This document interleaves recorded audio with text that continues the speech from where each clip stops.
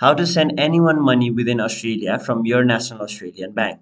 Hey everyone, welcome back to another tutorial video. In today's video, I'll show you how you can transfer money from your national Australia bank to anyone within Australia. So to do that, first of all, download the NAB application on your mobile device and then simply log into your account. Now once you've logged in, your home page will look somewhat like this, where you'll have to tap on the option transfer and pay. After that, simply tap on the account you want to transfer from. Now, once you've done that, you'll have to tap on the Pay Anyone tab. And now, if you have a payee saved over here, so you can simply tap on them. But if you don't, you can simply add them by tapping the option BSP and account if it's your first time paying to them. Now, once you've done that, you'll have to enter the payee's account number, BSP number, and account number.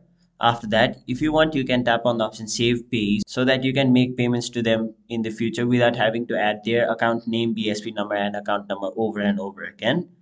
Now, if you want, you can also add a nickname. And finally, if you want, you can add a reference. But if you don't, you can simply skip this process and then tap on the option Continue.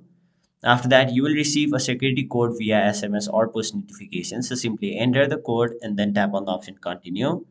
Now it will say that the payee is added. So now all you have to do to send them money is simply enter the amount. After that, if you want, you can add a reference, and if you want, you can also add a description. Now once you've done that, payment is set to today by default. So if you want to schedule this payment to a later date, you can simply tap on the option pay when.